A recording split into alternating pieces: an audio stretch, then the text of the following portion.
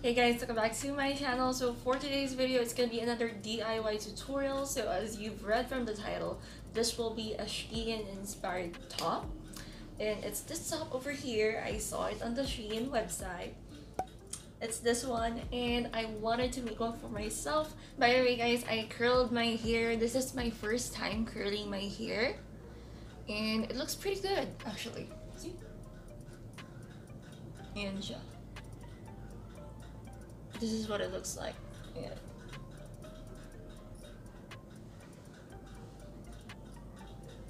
It looks classy, you know, like 60s or 1950s inspired, something like that. It looks like a 1950s or 1960s haircut, you know, like an expensive woman's 1960s haircut, something like that.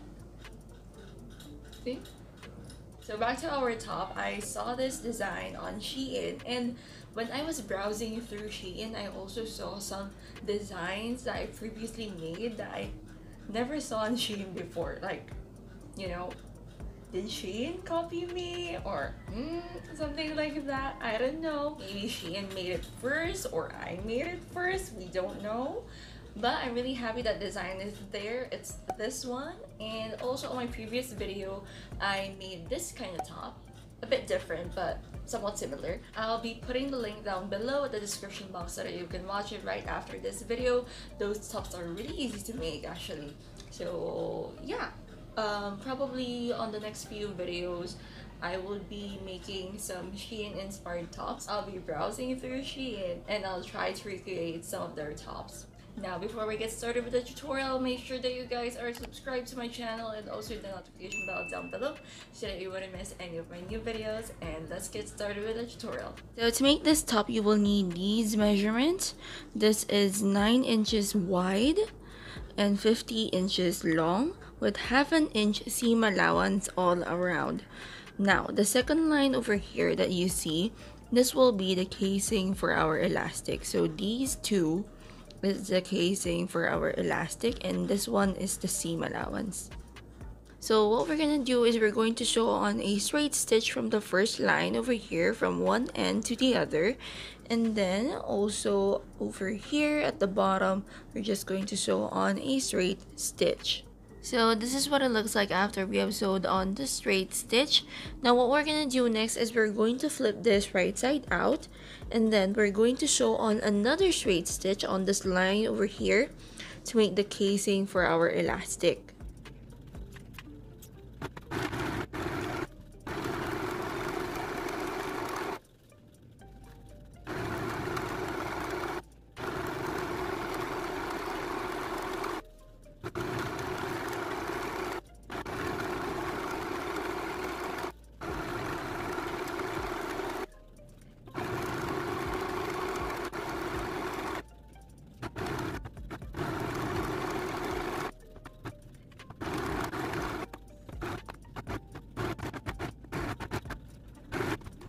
What it looks like after we have ironed it flat and sewed on the straight stitch for our casing. Now what we're gonna do next is we're going to flip this right side out again so that the casing over here will be inside of the fabric. Now this is what it should look like after you have flipped it. So the casing is right inside of our fabric. So this is one of the casing and this is the other.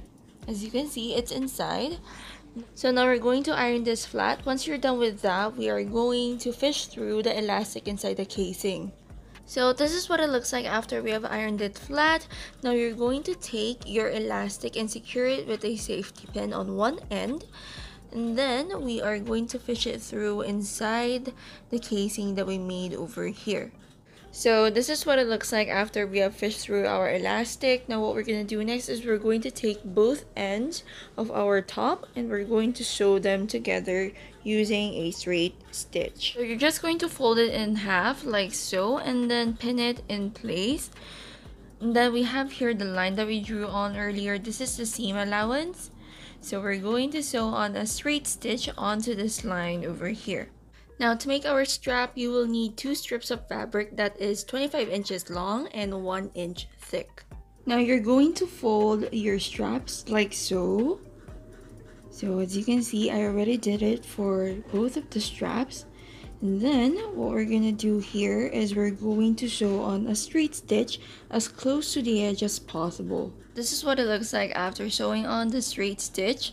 Now what you're gonna do is to make your straps into adjustable straps. I already showed you on my previous videos on how to make adjustable straps. So this is what it looks like, as you can see. Now what we're gonna do next is you're going to take your top and then attach the straps onto our top. But before that, make sure that you wear the top first so that you can mark out where you want to put the straps on. So over here, I already drew on my marks. So this is 1, 2, and then at the back we have 3, and then where's the other one? 4. So we have 4 marks for the straps. So this is what our top looks like after sewing on the straps. And as you can see, this is where we sewed on the straps. So don't mind this. This will be covered when we wear it because it is a ruched or gathered top. So it will be covered up. And this is where we sewed on the straps. And also on the other side. And here as well, and over here. So this is what our top looks like. It is a garterized top.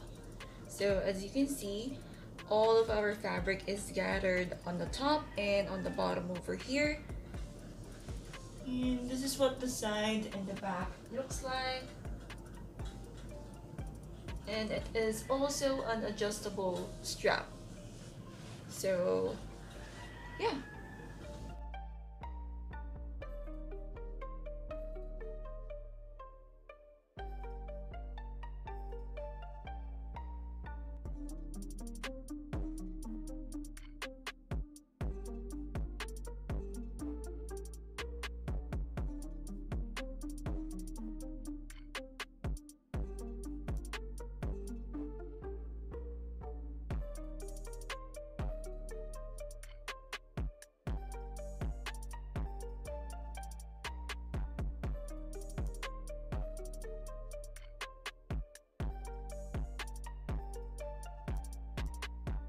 And that is it for our tutorial, guys. This top is really cute, as in super cute.